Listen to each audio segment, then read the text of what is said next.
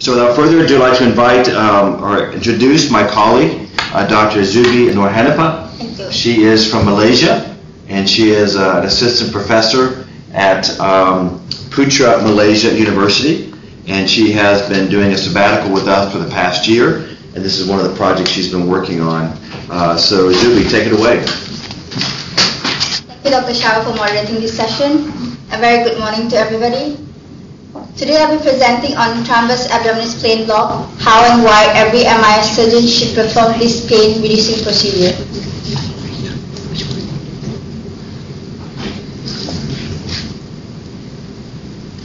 This is the outline of my presentation. Traditionally, opioid has been used as part of post-operative analgesic, and this has led to opioid-related adverse events and to some extent opioid dependence. Therefore, a multimodal approach using a combination of two or more analgesics that acts at different sites within the central and peripheral nervous system in an effort to minimize pain, minimize opioid usage and its side effects.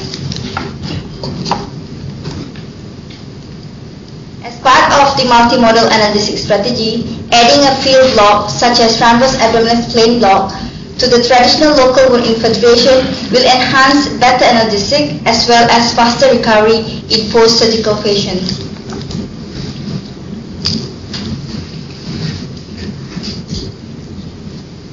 Great, Judy. That's a great introduction, and I want to just jump right in and find out what other surgeons are doing at their sites in terms of local anesthesia. Now, we are logged on right now to the Anne Arundel Medical Center, and I see my colleague, Dr. Park, there. And Adrian, can you tell us what type of local anesthetics or techniques are you guys using? Are you using tap locks? Are you using local infiltration with your typical MIS procedures? Well, morning, Phil and Conor et al.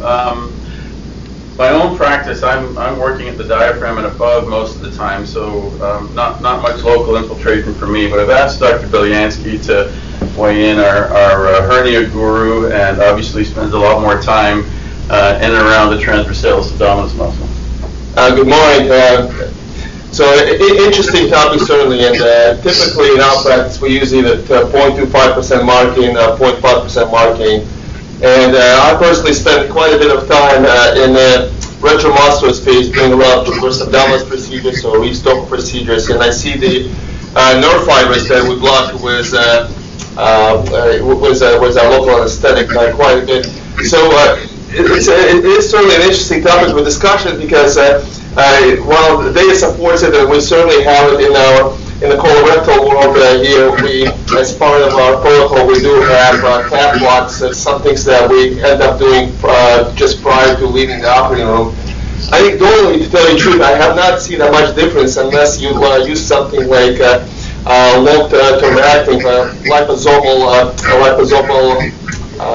local anesthetic. So I'm curious to listen to your lecture and see what your experience has been. In my anecdotal personal experience, I have not seen that much difference in patient outcomes, at least in my practice, when using it locally. Okay, great. Thanks for your input. So it sounds like you're not totally sold on this tap block, so Zubi, let's convince him, okay? But before you go on, I want to hear from a couple other sites real quick here. Let's go to Cleveland Clinic, Weston. And let's see what the guys at Cleveland Clinic. I don't know if Steve is there, or Raul, or Sam. Yeah, hey, good morning. So I'm here, and Dave Marin is actually requested to weigh in on this one. Okay, real quick, what aesthetics you're using? Yeah. We're using marking. We've not used liposomal encapsulated marking, just standard marking, and we found. In contrast to the previous speaker, we found a significant difference in the post-operative pain level of patients who get the tap blocks. We tend to do them preemptively, so as soon as the patient is induced, we'll do it with the use of ultrasound before we start the procedure rather than the end. We've seen a significant difference. Okay, great. So a thumbs up, Cleveland Clinic, Florida. And you guys are using the ultrasound technique, and we're going to demonstrate a laparoscopic approach, which we think is easier actually for surgeons. Let's quickly go to Florida.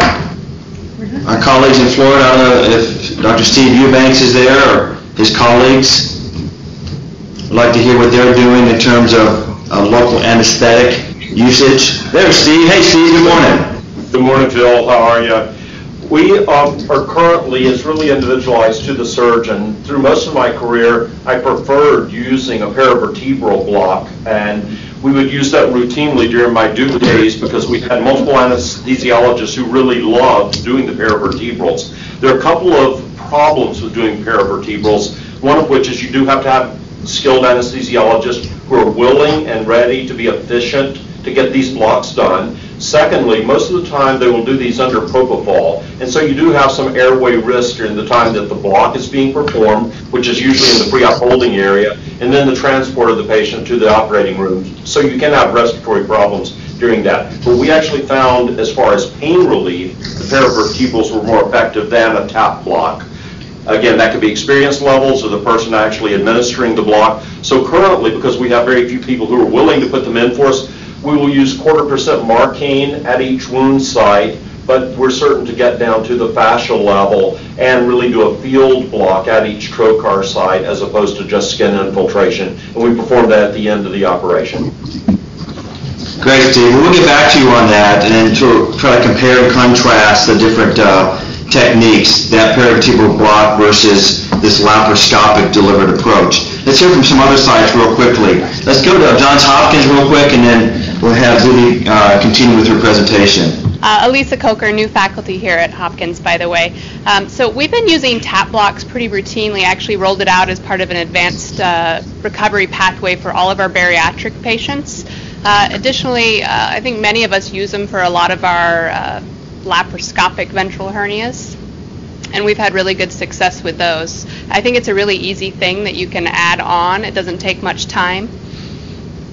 So Great. Are you doing it laparoscopically, or are you having the anesthesia colleagues help you do that, or are you doing ultrasound, or?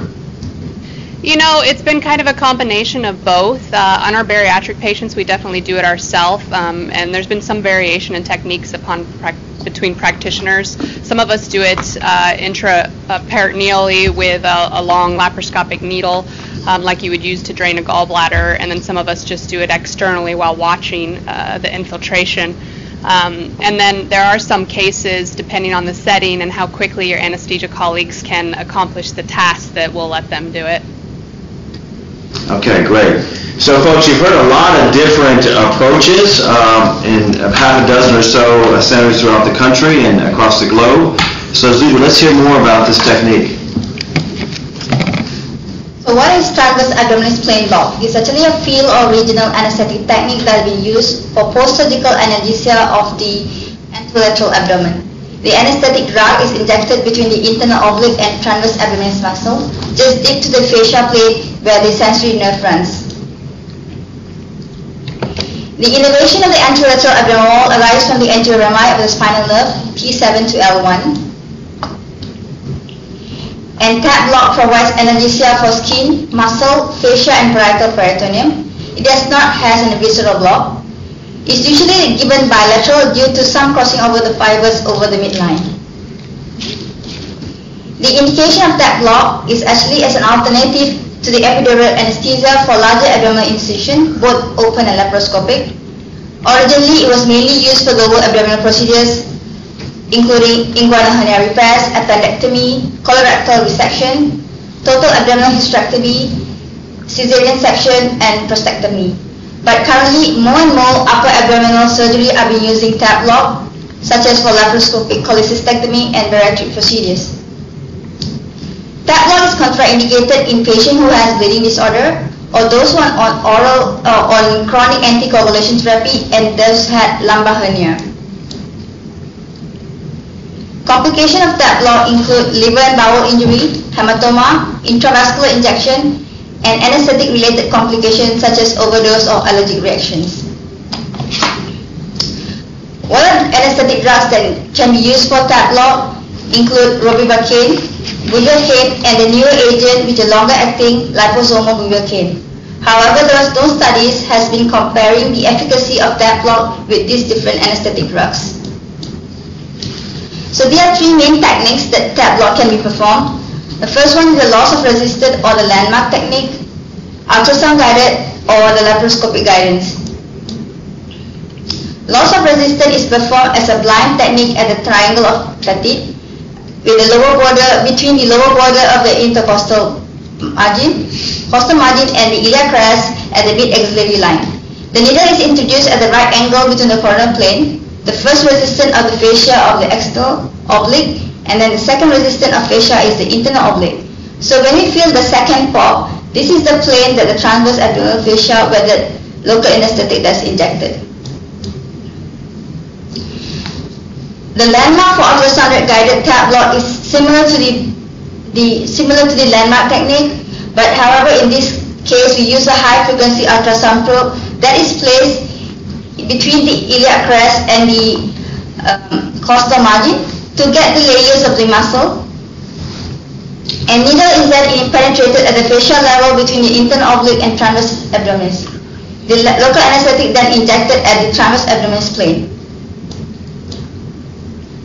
And the final technique is the laparoscopic tap block, which is also done similar way at the landmark of the skin where it's between the costal margin and the iliac crest at the mid-axillary point. But we use a laparoscopic to view the transversus abdominis plane from the inside of the abdomen, where when you inject the anesthetic drug, you're supposed to see a nice bulge of the transversus abdominis muscle into the abdominal cavity. So in laparoscopic transversus abdominis plane block, if the block is done correctly, the local anesthetic should be nicely injected into the transversus abdominis plane, giving a nice bulge laparoscopically view where you see the transverse abdominal muscle smoothly bulging into the abdominal cavity.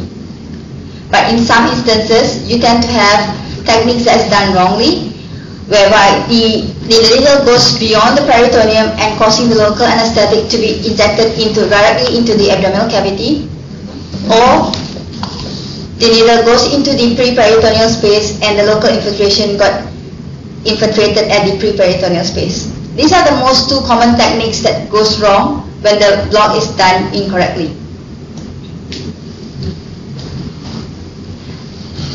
Okay, so you've seen a detailed video and some technical pearls, and what I'd like to do is get some feedback from some of our colleagues. First off, with my colleague Dr. Delaney, who actually introduced me to this concept. So Conor, give us some of your pearls. So we started looking at this, Phil, about 7 years ago now, and we'd done, Steve Eubanks was mentioning about the different sites of installation, and we'd done a couple of cohort studies, and we found that intraperitoneal or port site weren't changing anything for us for lat colon. So started using tap blocks, but the way I was shown actually when I was visiting Colchester a long time ago, they did it just by a blind pop technique, and it just seemed a little bit too random for me. So came home and we started doing it by an ultrasound guided technique, but it just took a little bit too long, depended on the anesthesiologist, and always added about half an hour. So I thought of doing it laparoscopically. So we published those data in 2013, and they were the first time we got our length of stay down to 23 hours after a laparoscopic colon resection. There had been a few patients before that, but we moved it from 4% of patients going home at 24 hours to about 20% going home at 24 hours.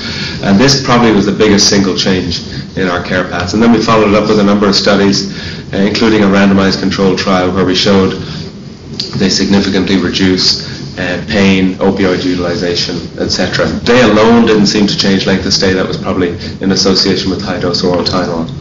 And then a couple of other studies have come out. Actually, there was a very nice one that came out in the last couple of months in JAX from Dr. Park et al. From Korea. And they actually randomized patients having this laparoscopic technique now against ultrasound guided and showed no difference. So I agree with you. I think the laparoscopic technique seems to be robust. It's got good outcomes. We just use 2 sites and not multiple sites because it seems to spread out very well in the planes.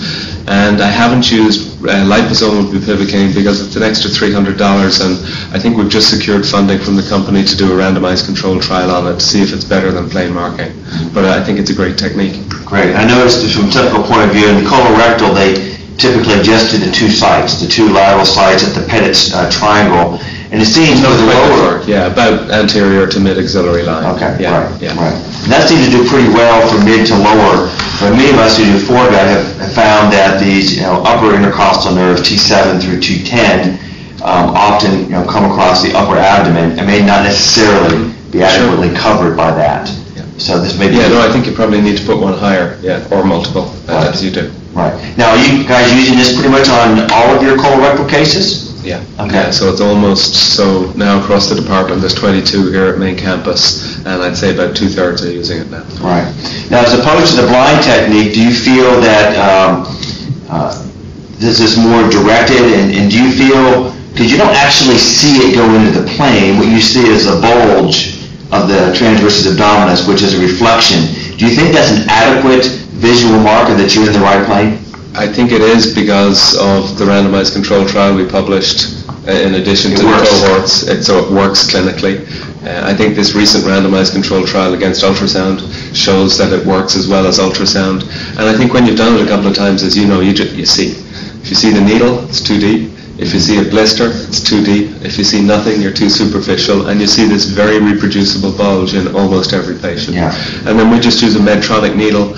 And every now and again, in really old, frail people, their tissues are so thin you don't feel any resistance or pop as you go through the layers. And those, I just tap the needle on an instrument, and it just blunts it a tiny bit, and it allows you to feel those planes a little bit better. Very good. What about learning curve? How long does it take to learn how to do this? 2 cases. Okay. And a typical case, how many minutes, how much OR time is it taking? Because you're doing this in the OR. About 2 minutes. And we do it at the end of every case, so we get the maximum. So we don't use any preemptive blocks, and we do it at the end of every case, and that way you've got probably 8 hours with marking, starting at the end of the case, so you get the maximum. So that it's functioning by the time they're awake, and you've got the maximum length of drug on board. Yeah, very good. I have to admit that our technique that Zubaidah just showed, it takes more about 10 minutes or so, and obviously we're sticking the needle all the way across the upper abdomen, so it does take a little bit more time, but we're finding that it works pretty well. John Rodriguez is here, my other colleague. Can we show him over there? John, do you have any comments? I know that you're also using a little different technique for gastric bypass, and you're also using a tap block approach, correct? Sure. So I use a very similar approach as the one that you described. But I think in terms of technical pearls, I think it's great Conor shared his experience, and it takes you 2 minutes, but I've done a few hundred of these. But I think when you're starting early in your learning curve, I like to do it as part of the initial kind of setup of the case, because I think to do it right, especially as you're learning, it takes time, and you're more prone to invest the time to do it right at the beginning of the case. The other problem I've noticed when you try to do it at the end of the case is that, especially if you're doing like a hysterectomy or something, you're struggling with perineum at the end as they're taking your specimen. I think you're more prone to just kind of, trying to do it quickly and not do it right. So I think when you're starting early in your learning curve, it's been very useful to do it at the beginning of the case, take the time to do it right. And similar to your description, I think it takes a good 5 to 10 minutes to do it across the costal margin all the way down to the crest. Is this technique, and it's for both of you guys, is it pretty easy to teach residents and fellows how to do this? Absolutely. Okay. And I have to admit, all our fellows over here, they usually do the technique, and so it doesn't really take that much time and effort to learn this.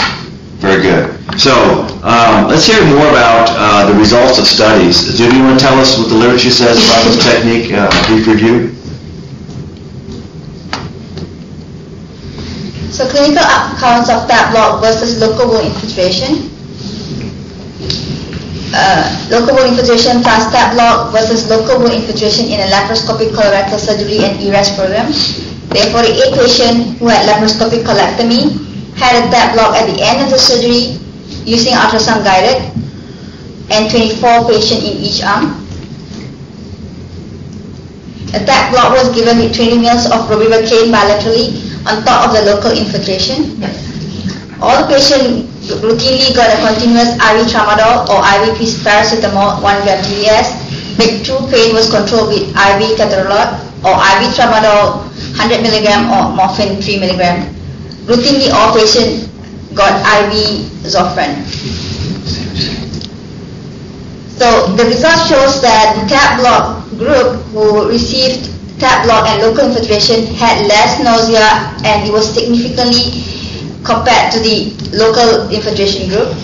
And the time taken for the plastic flaters, removal of urinary catheter, and also diet advancement was much significantly than the TAP block group as compared to the local infiltration group.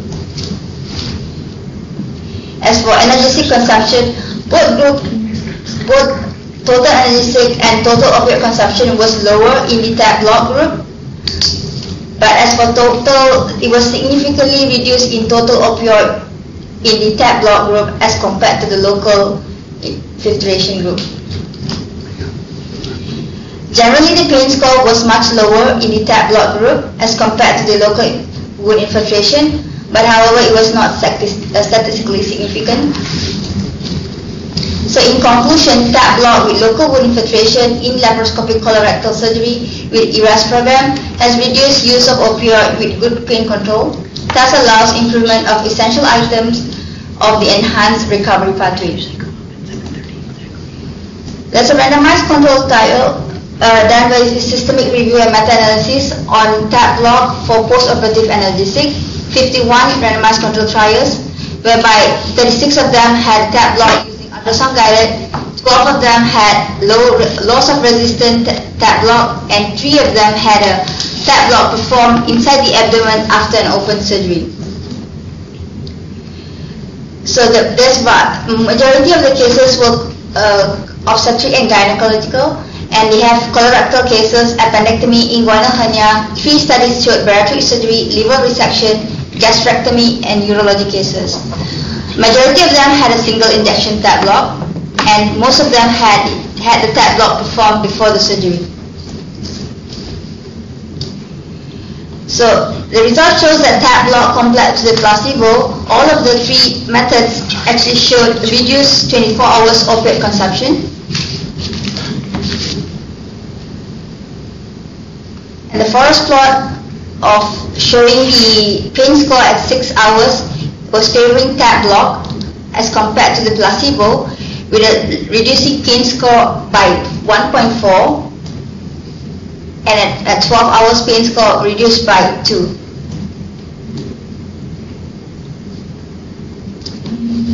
Forest plot showing the 12-hour pain score in the appendectomy and inguinal surgery was favoring TAP block as compared to the control group, which was receiving either saline, no block, or ilioinguinal nerve block.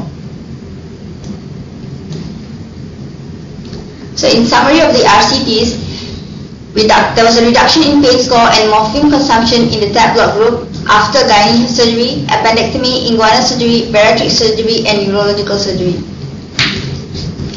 In the TAP block, therefore, it concluded that TAP block can play an important role in the management of pain after an abdominal surgery by reducing both pain score as well as the 24-hour morphine consumption.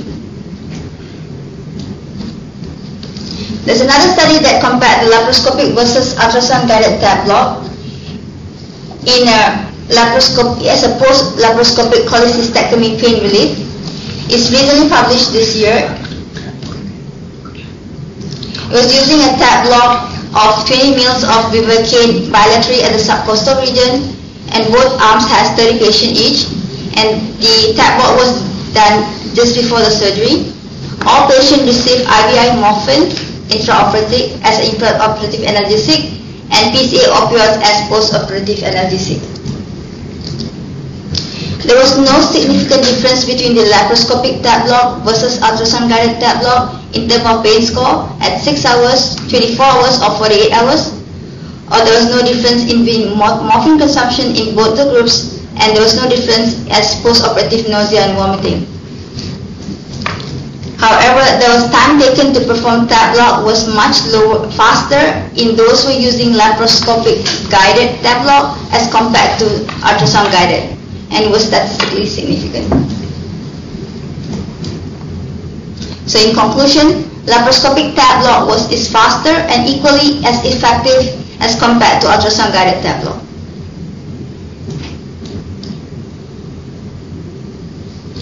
So the take-home point is, Transversus Abdominal Plane Block is easy to perform, safe, has less opioid usage and opioid-related side effects. It can be used as an adjunct to multimodal pain management. Optimal timing for TAP block depends on the technique of TAP block that's used. It can be done as an induction, before incision, or at the end of the procedure. Laparoscopic TAP block is easy and as effective as ultrasound guided. It requires shorter time to perform and can be given with multiple injections along the transverse abdominal plane. As for ultrasound guided TAP block, you're able to visualize the plane well, but however it takes a longer time to perform and you need an ultrasound in the operating room. As for the loss of resistance, it's a blind method and you can only use it as for single injection. Okay, Zubaidah, that was fantastic. Now, in just a minute, I want to hear from some of our other sites, and we're going to start in just a minute with Stony Brook. Then we're going to go to Dalhousie. We're going to go to Ohio State. We're going to go back to Cleveland Clinic, Florida. But Zubaidah, pretty impressive, 51 randomized trials with a pretty high degree of consensus showing a benefit.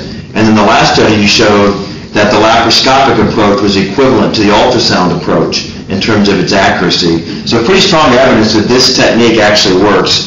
So let's go to Stony Brook. I see my colleague Roy Pryor. Hi Roy, how you doing? Good, how are you, Phil? Good. What do you think about this? I think it's great. We tried it with the anesthesia team doing it, and for me that slowed down our case, so doing it laparoscopically makes a lot more sense. But Dino, my partner here, has a question for us this morning. So, great topic today. Is this a billable procedure for the surgeon?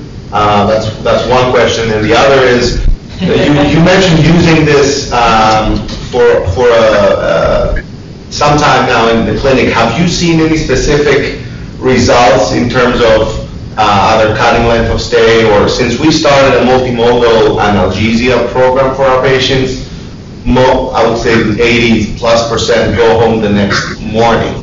So I'm just trying to see how that would fit in our process. But very good videos and great results.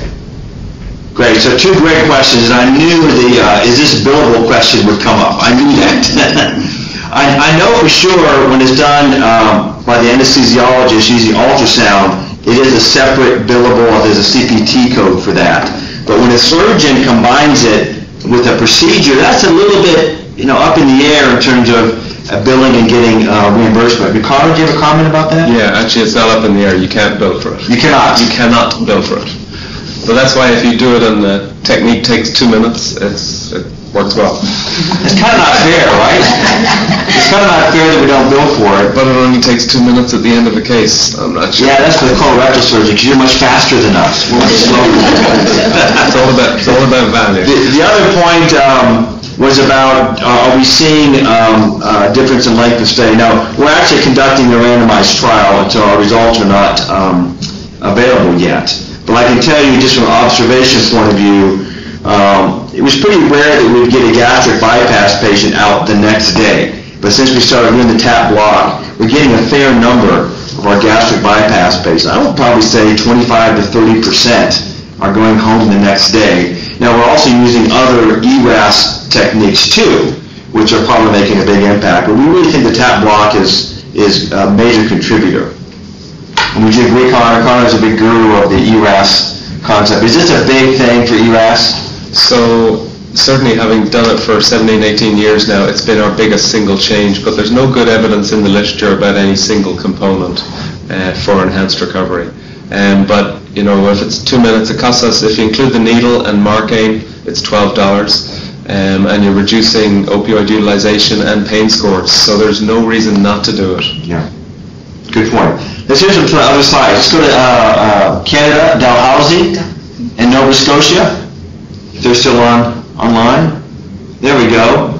So, good morning. Morning. Hi, I'm Lucy Hellier. Can you hear us?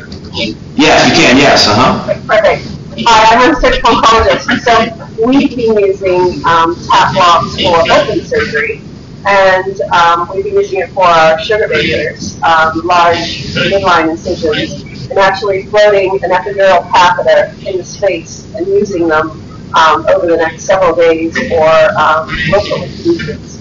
it's kind of, some patients haven't required any narcotics, and it's really shortened probably our stay for these very complicated patients. So I think there's more that we can do with this, with these blocks and musical going today. So that's great. So you're talking about adding a catheter into the space, correct, with continuous infusion. And there are some commercial devices out there that facilitate that. Yes. And do you feel it gets a longer lasting effect? It does. Most patients, some patients don't actually require any narcotics through their hospitalization. So these are extensive peritonectomies, multivisceral resections, midline incisions, and their pain scores are extremely low with this technique. And so we run the infusions for 3 days, up to 5 days, and as soon as they come off the infusions, they require small amounts of narcotics a day. So, but it has really helped. Great, thanks for sharing that with us. Conor, do you have any comment about this continuous infusion approach? Yeah, so if you look at the literature around the continuous infusion trials, there isn't really good support for doing it. But I think there's people who have experience, just like we heard from Dalhousie, especially when you're doing these open STOPA type procedures. You're in the space, you can put a catheter in, and it probably needs a good study, but the empirical evidence is actually quite good. Very good. So another technique to consider.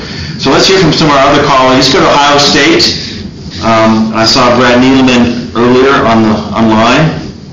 And hey, Brad, good morning. How are you? Great, thanks. Yeah, it's good. Fantastic, actually, that every site seems to be doing tap blocks. We've been doing it here on all of our bariatric cases for the past 3 or 4 months or so as part of our ERAS protocol and participating in the energy protocol for bariatric surgery. And the other group that tends to use it is our robotic hernia program. They seem to do it with anesthesia preoperatively, and we're doing it laparoscopically postoperatively. It's been really, I think it's been a great, observationally, it's been a great adjunct to, I think, our ERAS protocol. I think it's really helped our patients get out of bed earlier after surgery. We were just speaking that what we've noticed is a lot more pain from their epigastric ports. And I know the difference in technique between what we do and what I watched in your video is we don't inject subcostally. So we talked maybe about adding that to try to help with that epigastric port pain that we're seeing sometimes postoperatively as well. We're not able to get the liposomal components here, so we're just using 0.25% bupivacaine. You said you diluted it. I didn't see how much local versus saline you use to dilute it. Can you just give us an idea of what ratio you're using to dilute out your local anesthetic? Zubi, you want to comment on that? I think you have a slide that shows the amount there. I'm using 200 cc's of that, but I didn't see how much of that was local and how much of that was saline. Yeah, a majority of that is saline because it's diluted up quite a bit. For the liposomal, bupivacaine used 20 mils of the 1.3%, and we dilute that with 150. Because we add liposomal bupivacaine with a shorter acting marking of 30 mils, so it becomes to 50 mils, and then we dilute that with 150 of saline to make it a total of 200 mils. Thank you. And the idea behind using the bupivacaine mixture with the liposomal bupivacaine is it's a quicker acting element because the liposomal bupivacaine is a longer acting. Yeah.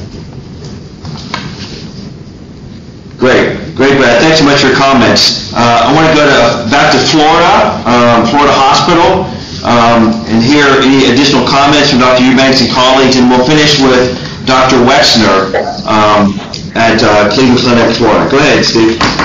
Great, thank you, Phil. And I think in your work and the work that Adrian Park does, and several of us who are on the call today, when we're working in the foregut space, one of our greatest enemies postoperatively is postoperative nausea and vomiting. It can disrupt everything that we've done. And when you look at the literature on paravertebral versus the TAP block, you find that in some studies, the postoperative nausea and vomiting rate is double with a TAP compared to a paravertebral block. However, other studies completely reverse that. And my curiosity was around what your experience has been regarding reduction of postoperative nausea and vomiting using this type of block as compared to either another block or no block at all. Yeah, that's an excellent point. Do you want to comment about the effect of this on the nausea and vomiting? I mean, most of the studies that RCTs that shows that the nausea and vomiting scores post TAP block is slightly reduced as compared to those who are not on TAP block. It's probably because the technique that they use and when they started using it. But most of these RCTs actually use the continuous infusion rather than the single shot. So it varies upon the studies. And it also depends, but most of the cases here is done by ultrasound guided compared to the laparoscopic. So we wouldn't know that it's really, I mean, at this point in time, we are doing a randomized control trial comparing this TAP block, whether they really have any effect on the post-op nausea and vomiting, but it's still in the study, so we haven't got a conclusion for that. Now, Steve, with this paravertebral technique that you are advocating, that involves anesthesiologists. So does that create a challenge in terms of managing your cases throughout the day, scheduling your procedure? And I suppose this is done in an ante room prior to the surgery. Can you talk to us about that? Is that some more of a deterrent to that approach? So where I work currently, absolutely it's a deterrent, and it does add time to the turnover time between cases. During my time at Duke, we had multiple people who were very proficient with paravertebral blocks, and it showed no delay because they were very, very efficient about taking care of that while you were doing your previous case, or they got in and had business taken care of. So there it did not impact us negatively. We actually began initially doing TAP blocks here with anesthesiologists, and that added about 30 minutes to our turnover time, because by the time they found their ultrasound and gathered the materials and all this, it just took what was already a long turnover time and made it where it was intolerable. And so we moved towards doing our own and tried to eliminate them from the process with that. That's a really good point, Steve. And for those of you out there, if you're going to use a technique that's driven by the anesthesiologist, it can be very successful, but you really have to have the methodology, the logistics worked out. Otherwise, it's not going to fly. It's going to delay your operating time, and nobody wants to do that. So that's a very good point, Steve. Thank you. Now let's finally go back to Cleveland Clinic, Florida, and Steve Wexler. Steve, you have the last word. And Steve is gone. I'm sure he's in the OR. There he is. He's getting some coffee. So are you guys going to adopt this technique for colorectal or what? Yeah. Hurry up, Steve. Hurry up. How do you sign in? It's unfortunate, but it's life. So back from sign in. Yeah, actually, most of the guys are doing it. The thing is that our anesthesiologists rather enjoy doing it, and so in some cases we let them. It does add time, and I'm sorry I missed part of the discussion. It does add time, and I think more importantly than who does it or how it's done, and I think that was shown beautifully with their detailed review of the randomized controlled trials. I think the important thing is doing it, perhaps more than how you do it. The fact that whether it's by the ultrasound-guided technique or the laparoscopic technique, whether it's the way you do it all along the aortic nerve or the way Conor does it after coming back from Colchester, and whether it's the surgeon or the anesthesiologist. I mean, those are the fine-tuning details, and I'm not sure there are vast differences. I think there are strong. I think the vast difference is doing it as opposed to not doing it. And so, yes, the team here, as Conor said about the 22 staff in Ohio, it is pretty routinely used by our staff here in Florida. Okay, that's great. So it's a great way to finish this broadcast. And so the take-home message is, if you're not doing TAP blocks, you really ought to think about doing it. And there's lots of information out there on techniques on how to do it. And this is one video we showed you today. And by the way, this video today, or this broadcast, will be archived and available for review in just a few weeks. So if you want to go back and look at this again, it's available on our archived site.